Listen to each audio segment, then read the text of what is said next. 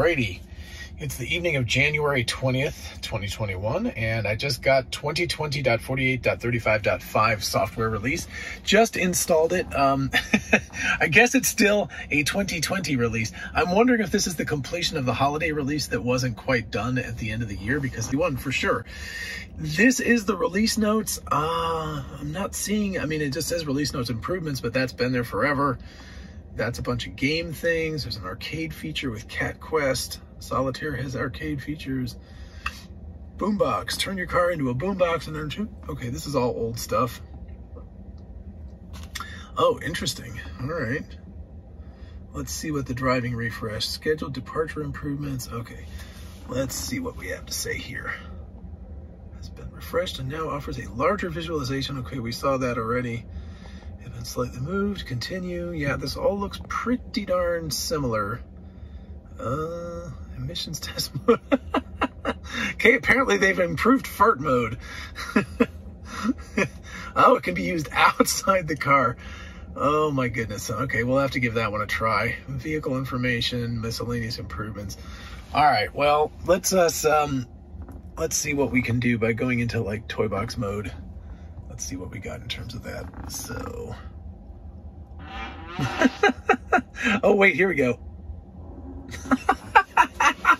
Okay, well, there's one definite improvement. Okay, that's the first thing I've noticed about. Good gracious. Let's see if the boombox is any different. Summon sound, play current media, etc. This all looks the same.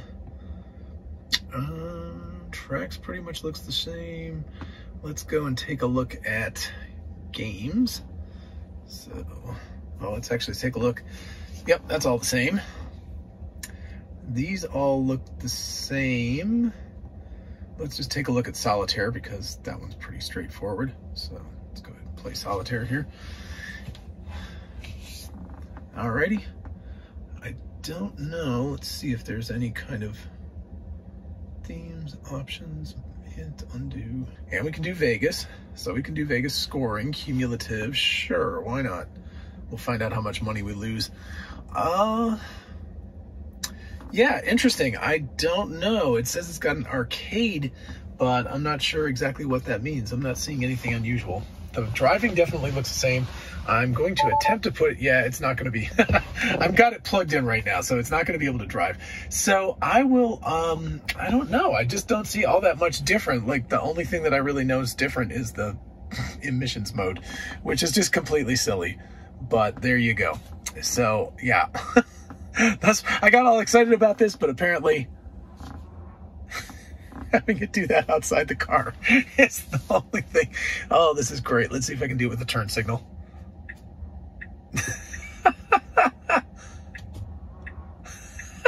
Okay, I'm gonna have to keep that on because that just cracks me up.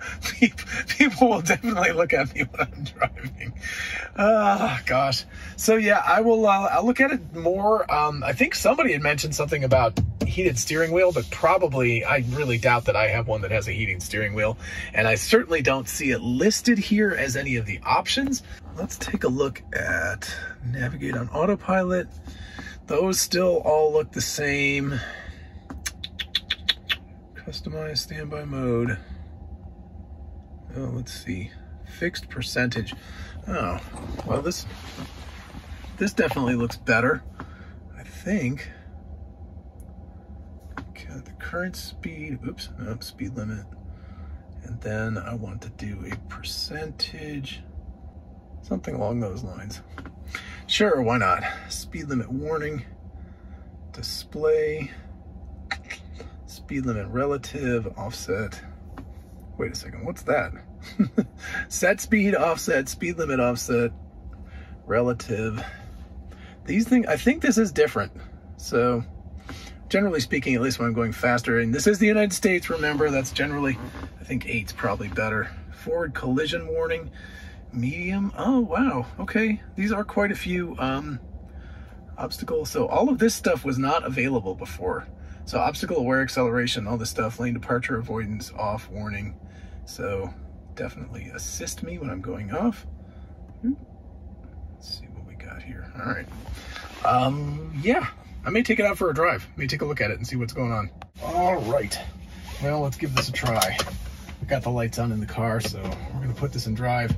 I'm definitely not noticing. Check this, make sure. Yep, okay, we got decent stuff. So definitely cruise control is available, but not automatic. So, but these are back roads again, so I'm going to just give it a quick drive around, and definitely want to, oops, turn on the brights.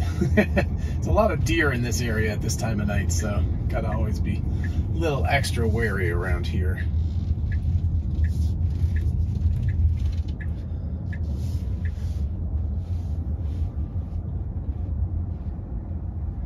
So yeah, in terms of autopilot, there's a whole bunch of features that I did not see before. So all of these guys appear to be here. So I've got, all of this is automated, lane departure avoidance. So this may be, I may have to get rid of this because it may be a little bit too much, because sometimes you have to pass a car or something. So I may put this to warning right now. And we definitely have new speed limit settings, so that's cool. So I can set percentages.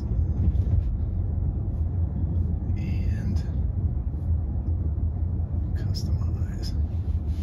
So all of that looks pretty much the same as what it did before. So I don't see anything particularly new in terms of that, but there is a bunch of new stuff that was available that wasn't there before. So I don't know, we'll see. You can see I'm a big REM fan, old REM fan. Again, I really don't have any clue whether there's a heated steering wheel in this car or not, but if there is, it would be interesting to turn it on.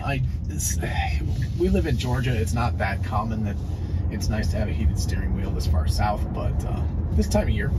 So for the month of December and January, perhaps it would be nice to have that. So anyway. Oh, that's cool. So I don't know why it thinks there's a light there instead of a stop sign, but that visualization is quite different. So that's very different. That's cool. Definitely didn't have that before. All right, so now I can, well, I had it for a second. There we go. So let's give it up. So, oh, so it automatically set the speed limit higher. So that's definitely an improvement that before you used to have to, it would only set it to the actual speed limit. Unless I was just missing that entirely before, but I didn't actually see that as an option. Those things just weren't showing up as part of what I had available to me. So this is pretty much just a straight road. So there's not all that much interesting, but there is a light at the end of it. And there's also a crosswalk that comes up here, and I'll be curious to see.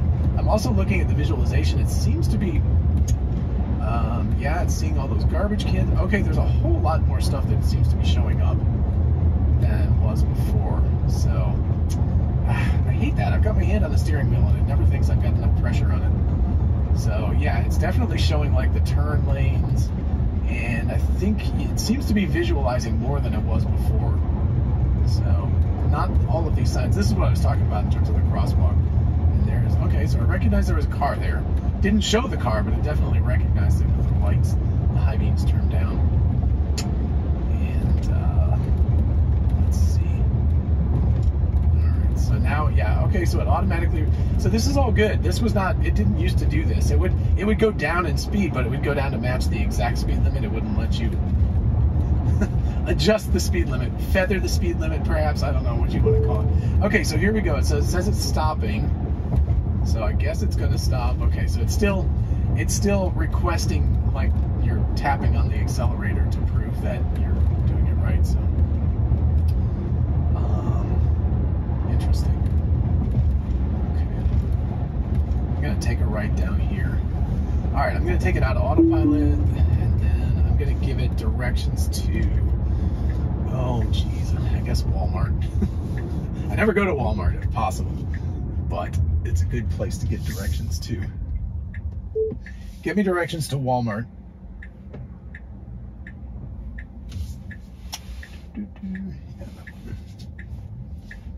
Now turn right onto Gaines School Road. Okay. Having fun. Alrighty. So let's see. So it says it's stopping for this traffic light. Yep. Okay. Still got to give it a little confirmation, but just a little tap on the gas or accelerator. I like the visualizations are much cooler than they used to be. It looks a lot more like, not quite like the beta, but it's definitely something different than it was before. So, all right, I'll give it another tap. Okay, speed limit sign. Let's see what it looks like. See, these guys, yeah, it shows them much bigger than they were before. It's pretty cool. It's definitely still showing the speed limit signs. It definitely knows that's a double yellow. And let's see. Okay, I do have my hand on the freaking steering wheel. Jeez. It's so annoying. Let's see if I force it to go into this lane, what it'll do. Okay, so that was good. Oh, very aggressive turn, too. Wow, that was, it didn't hesitate at all. It just went for it. So now it's going to have to make a right-hand turn up here, so it should, I don't know if it'll navigate back to the right lane or not. Let's find out. Okay, so it's definitely saw the school crossing zone.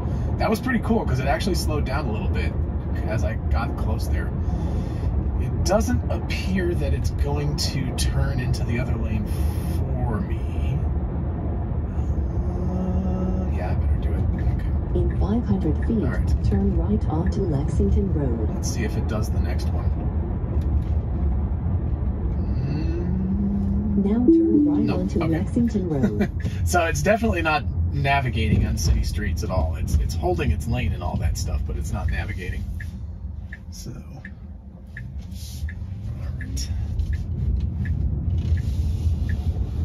Alright, let's see what happens. Okay.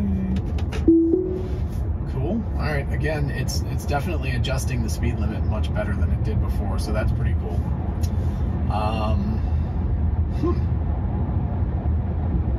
Interesting. So it seems like there's definitely differences in the way it's driving, but it's also definitely not like, it's definitely not the beta. How's that? Because it's still behaving like the old version, but it's definitely an improved old version. 1,000 feet, turn left to stay on Lexington Road. Okay. All right. Well, we'll cancel that. Let's see if it will. Yep. Okay. So even if I don't have directions, it's happy to go. Get in this lane. Now let's see if it slows down. I got to make a right-hand turn up here. So, yep. If I just let it go. Yeah. Okay. So, all right. So it definitely slowed down. All that stuff. That's good. Woo. Okay. It seems like the cruise control was still on there. Let's see if it'll give me. I guess it will. All right. And that's fascinating too. It's doing 51 over 45 instead of 50, which is interesting. It's a little bit scary. These are pretty tight turns back here. So yeah, it doesn't seem like it's the beta software, but it also definitely seems like it's an improved driving experience over what I was getting before. And I really do have my hand here. I know it keeps flashing that, but my hand is like right on the steering wheel. I don't know. Anyway, so let's see if it slows down here, because this is a crosswalk, and nope, no slowing down at all. All right.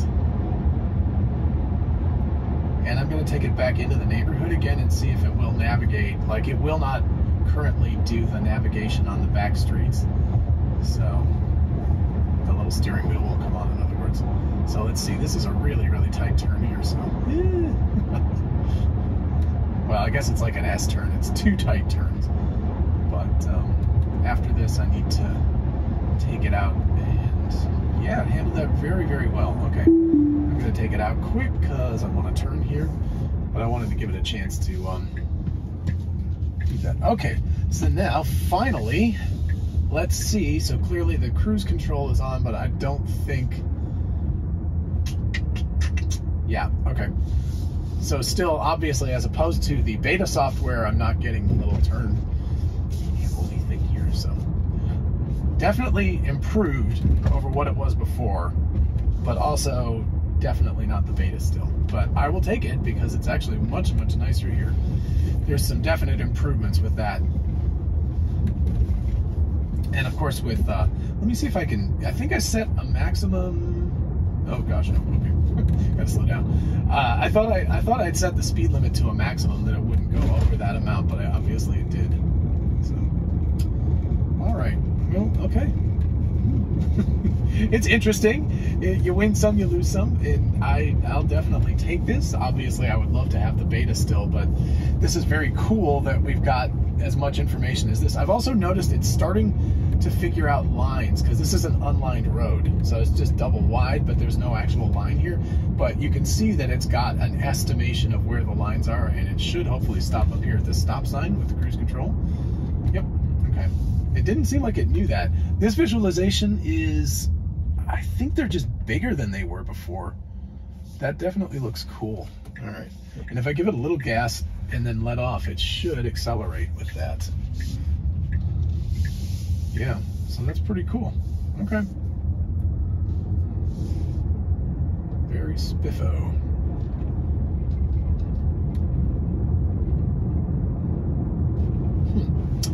Interesting.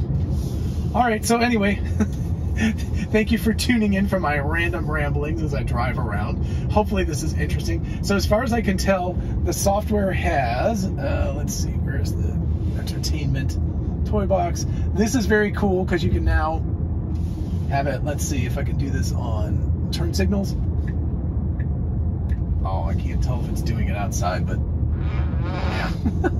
But anyway, you can set it for outside the car, which is very, very cool. I love that. Aside from that, it looks like there's just some improvements in terms of the Autopilot software, and definitely the visualization looks a little bit different than it used to. Anyway, thank you so much for coming along for this little drive. If you enjoyed the episode, definitely like it and subscribe for more technical stuff most of the time, but it's kind of fun to test out new software sometimes too. So hope you enjoyed it. See you next time. Bye-bye.